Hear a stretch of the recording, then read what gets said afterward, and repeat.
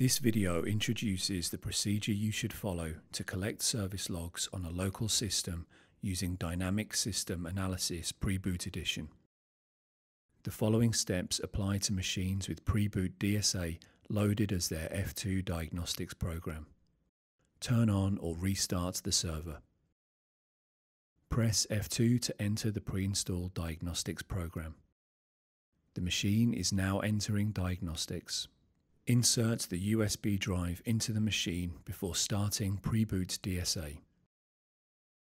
Select Quit the DSA to exit from the standalone memory diagnostics program.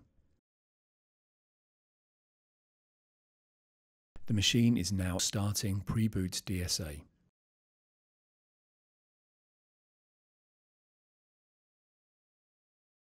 Type CMD at the prompt.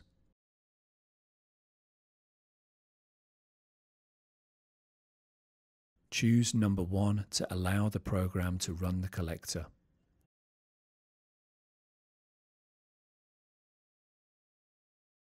DSA will run and collect your system's information collection process. It will generate log files and save them to the path. Choose number 2 to view the collected results.